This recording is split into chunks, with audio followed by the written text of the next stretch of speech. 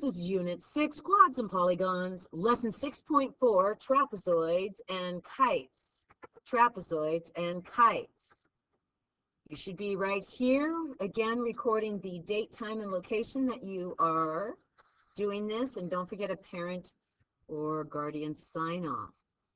We're going to do a review problem here. I'm going to set the timer for 2 minutes. You're going to finger track and read, underline, highlight, draw a label list, and ask yourself if there's any have, need, do here. Find everything possible. I'm going to give you 2 minutes. Do this on your own.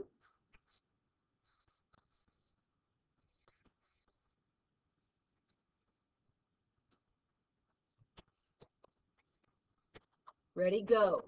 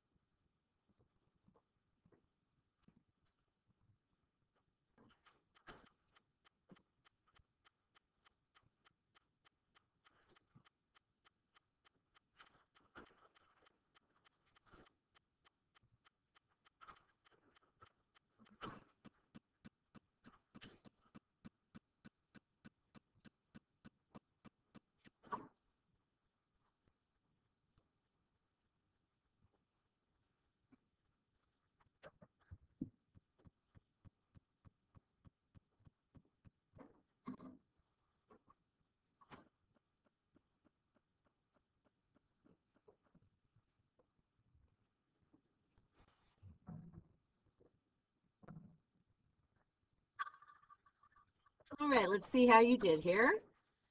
It says draw a square PQRS with diagonals PR and QS.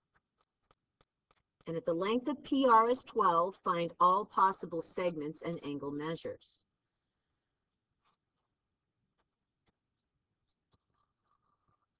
Okay, so PQRS, and you're supposed to draw on the diagonals, SQ, and then PR. And PR you were told was 12. And just using that, you're supposed to find as many angle measures and segment lengths as you can. If it's a square, instantly all 4 sides are equal, and you have 4 right angles. That's the rhombus and the rectangle marriage right there. You got the right angles from the rectangle and the 4 equal sides from the rhombus. And also because of the rhombus, these corner angles are cut in half, which means 90 divided by 2, you should have had 45, 45. And that's going to go all the way around. And because a square is also a rhombus, we have a right angle here. And we have these lengths. The 12's cut in half because it's a parallelogram, diagonals bisect. That's 6 and 6. We have a 45, 45, 90 triangle going on right here. The legs are 6, 6. And you should have 6 root 2.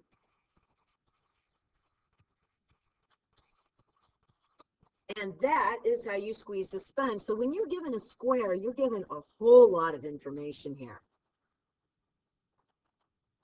Okay, now we're going to shift. We were working with what's called the parallelogram family. Now we're going to shift to the non-parallelogram quad family.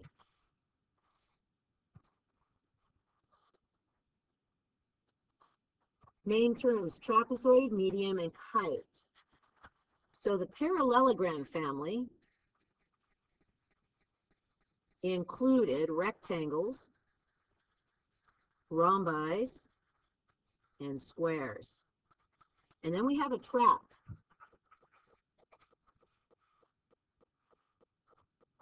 Trapezoid. I'd like you to just look, and I'd like you to list at least two things. How are they different? Fill that out yourself. I'm not going to fill that in for you. Ask yourself, how is that trapezoid different from a parallelogram? Write your own sentence there. I'll wait about 30 seconds. It should be obvious.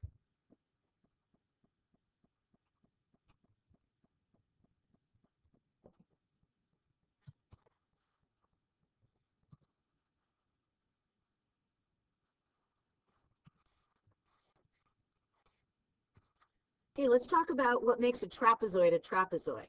A trapezoid, by definition, is one set of parallel sides and one set of non-parallel sides. Now, those parallel sides, those are called the bases. And the non-parallel sides are called the legs. Now, you need to realize base does not mean bottom, because I could rotate this, and I'd like you to draw this. I have a parallels. Those are my non-parallels. Even though these are rotated, these are called bases. The parallel sides are the bases. And the non-parallel sides are the legs. I'll give you a few seconds there to draw that. So base does not mean bottom. Base means parallel, whether it's horizontal or vertical.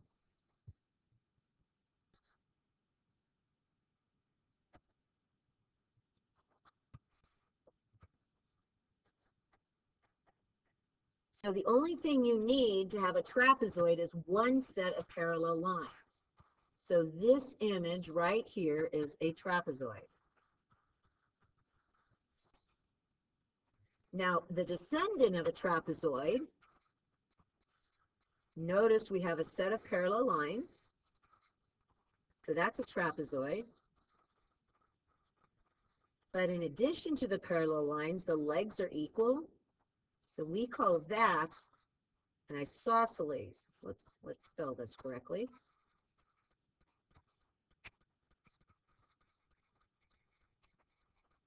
This is an isosceles trapezoid.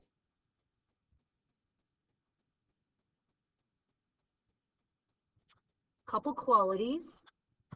The angles connected to the bases, the pairs of angles, so the blue here and the pink, those are called base angles. Base angles. So there's two pairs and they're consecutive, they're right next to each other.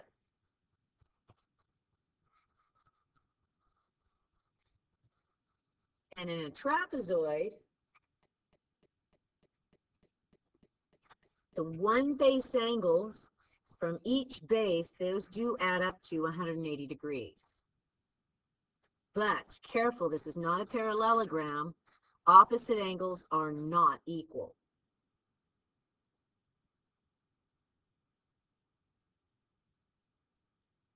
In an isosceles trapezoid, because I have two equal sides, that means these base angles are going to then also be congruent to each other. Again, not across from each other, but next to each other, congruent. That's an isosceles trapezoid.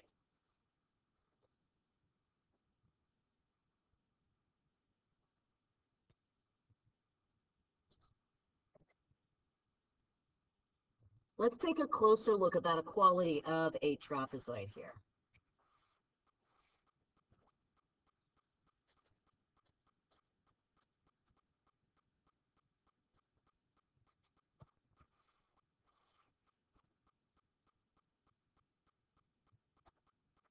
Okay, so we have a trapezoid, and we have our one base A to B,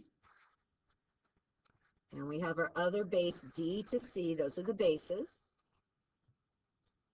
And it says we're going to mark E as the midpoint of AD. So E is the midpoint going this way of A to D, so hatch marks.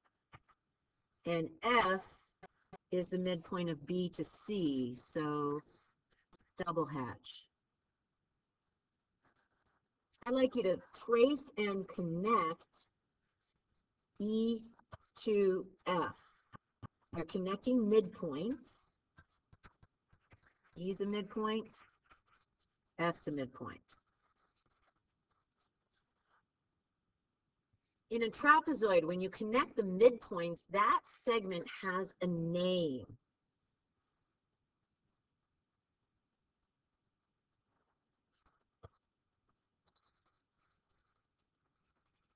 It's called a medium. It's also sometimes called a mid-segment of the trapezoid.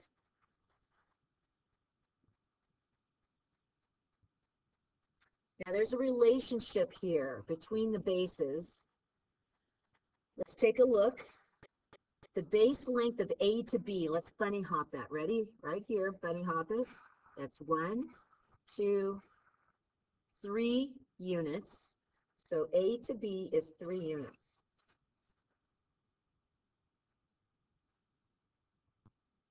Now let's do bunny hop the D to C units. So start at D and bunny hop.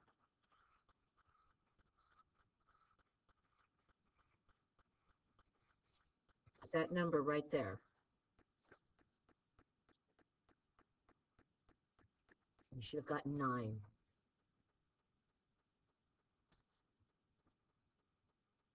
I'd like you to average AB, average, and DC. I'd like you to average that. Remember to average, we're going to add and divide by 2 here. So we're going to add 3 plus 9, divide by 2. We're averaging. It's going to be 12 divided by 2, and of course, we get a 6. Now I'd like you to go above, and I'd like you to bunny hop the length of the median, E to F. Ready? Right here, bunny hop it with me.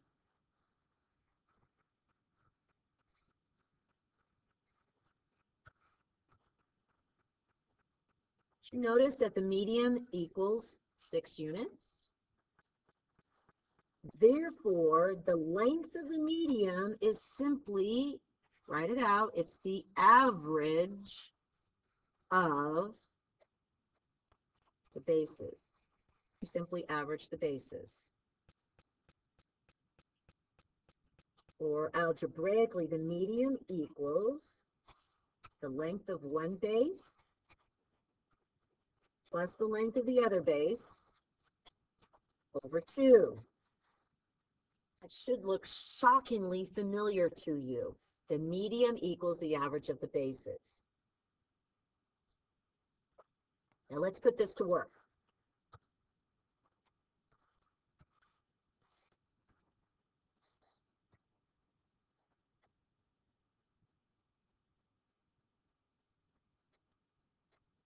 Okay, we're going to solve for x in this diagram. We're assuming that we have medians here. So just go ahead and add the hatch marks to reinforce that. That's a median. Remember, when you write an equation, it's an equation has 2 sides with an equal sign. So when you write the median equation, you don't just write this. It's base plus base over 2. That, my friends, is not an equation. That's an expression. Your equation is this. Median equals base plus base over 2. Always write it 2 sides with an equal sign. Now, let's circle, plug, chug. Our median, we circle that word. Our median is x. We're going to bring it right down there. That's x. Equals. Circle the word base. Come over here. We pick up the one base. That's 12.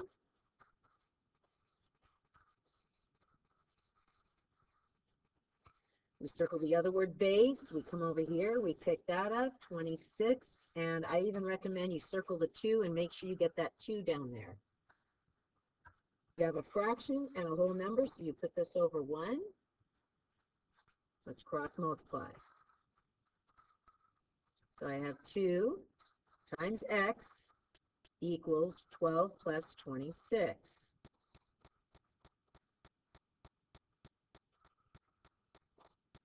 12 plus 26 is 38. Divided by 2. X equals 19. So our medium equals 19.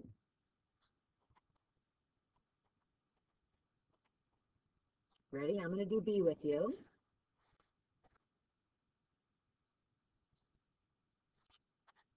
All right. Step 1, label your mediums and your bases.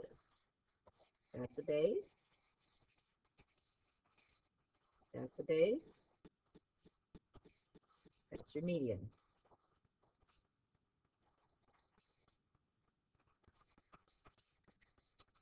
You write your equation out. A median equals.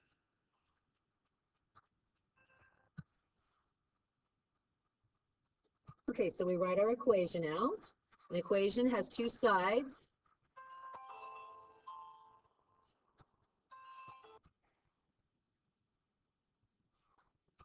So you write out the word medium equals base plus base over 2. Equations have 2 sides with an equal sign. Always write that medium equals base plus base over 2. Very important.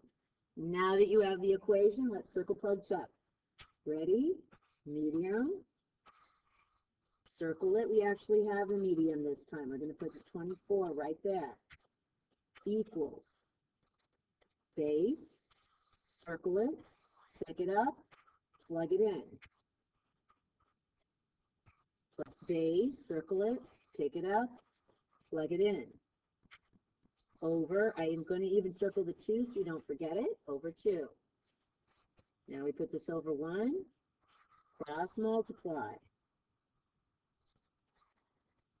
We're going to end up with 2 times 24 equals x plus 35.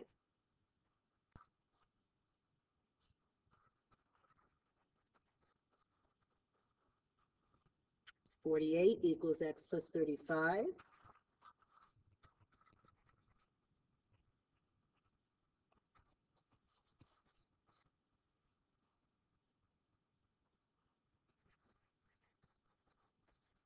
And x, which is your base, is 13. Which makes sense. Let's do a little check here. Let's do 13 plus 35 over 2. This is 48 over 2, which is 24, and there's your check. I'd like you to take a stab at this one on your own. Pause the video, do your own work, and then come back. Pause the video, do your own work, and then come back.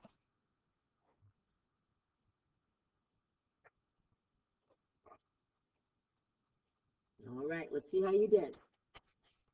Did you actually pause the video and try this yourself, or are you just waiting to copy? If you didn't pause, pause now, do your own work. This is medium equals base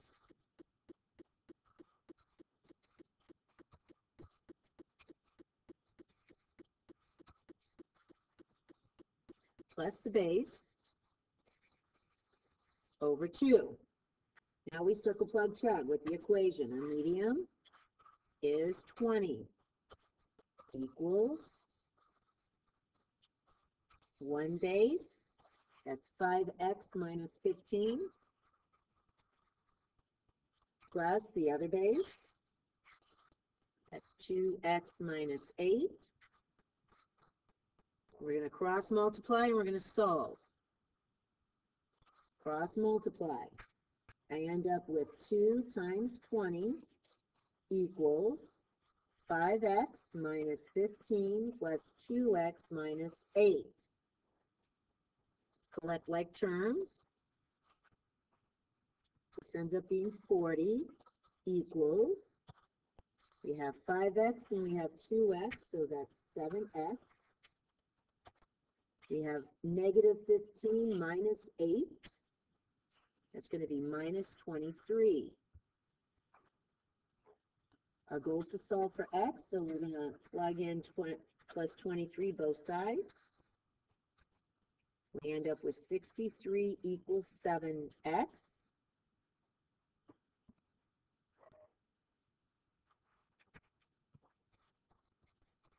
Divide by 7. And x equals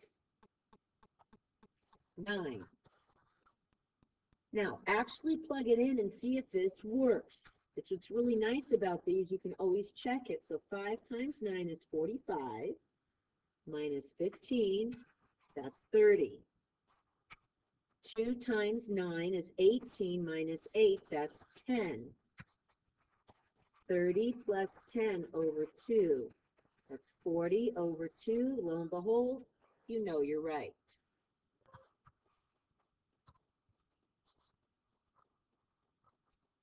Now the other shape we're going to learn about today is a kite.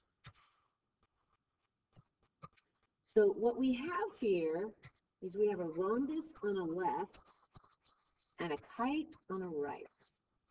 I want you to take about a minute or two and ask yourself this. If this is a rhombus on the left and a kite on the right, ask yourself, how are they different?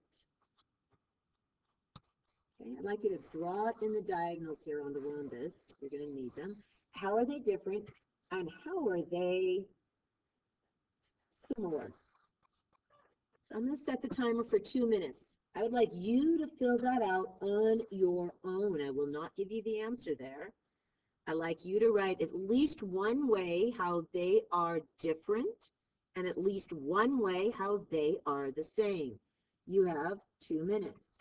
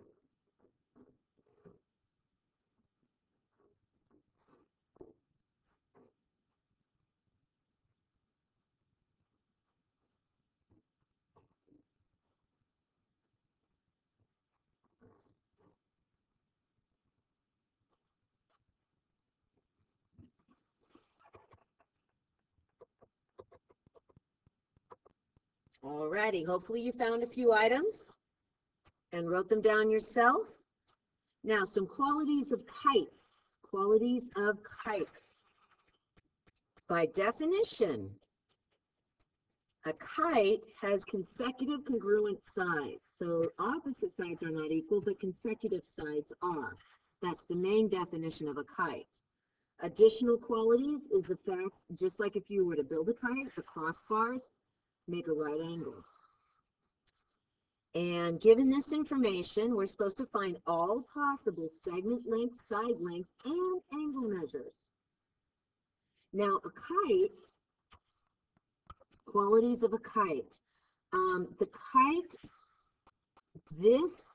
the long side does bisect these corners. However, it does not bisect these corners, or it would be a rhombus. A kite also is cut in half at the short crossbar, so if that's 5, that's 5. But in the long crossbar, that's not cut in half. So we already have the 5 there. So look what we have. We want to find segment length. So lo and behold, we have ourselves a right triangle, which means we can use the Pythagorean theorem.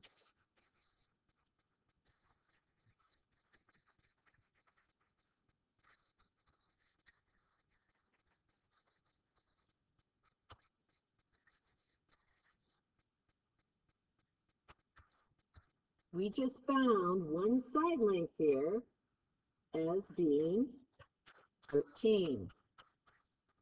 So that's 13, which means this is 13.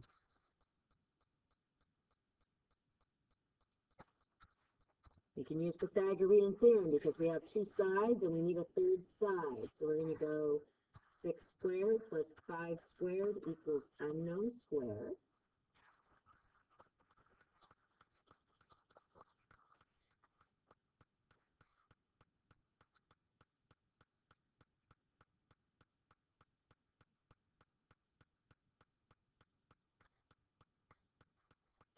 That's 61 equals unknown squared. We square root both sides. This one you can go ahead and get a decimal. We get 7.8. So we used Pythagorean theorem to find this side and this side.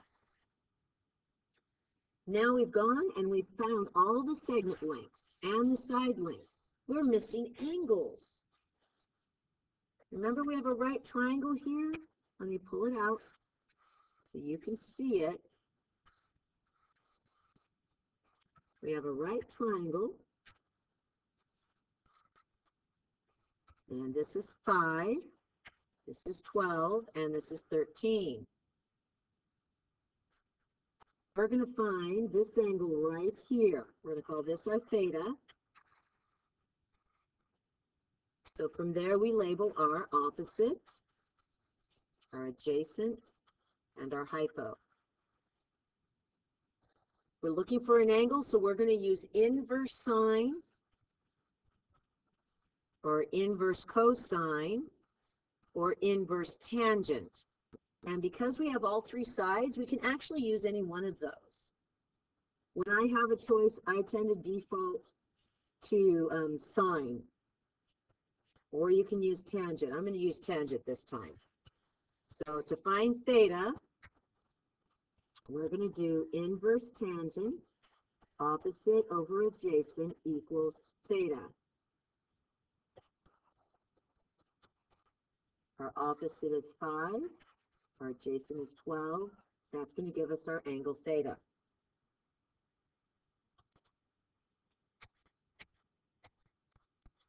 We do 5 divided by 12, inverse tangent, round to the nearest whole degree. We're going to get 23 degrees there. That gives us 23. Now you can just walk it around. If that's 23, this is 23. Now this is not a parallelogram, so opposite angles are not equal.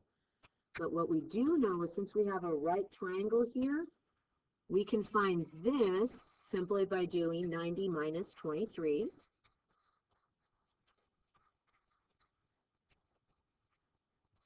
And we get 67. And these triangles are equal on either side, so if that's 67, this is 67.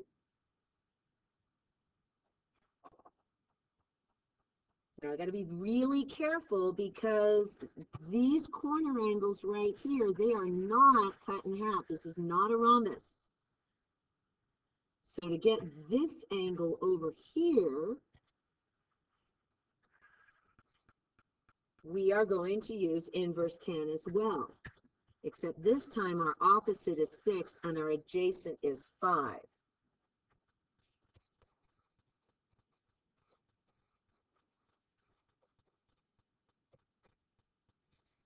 So I'm going to go 6 divided by 5, inverse tangent. Round it to the nearest whole degree. That's 50 degrees. That means that's 50. The upper and bottom triangle are equal. That's 50. That's a right angle, which means this right here is 40, because 40 plus 50 is 90. And that is how you find everything in a kite.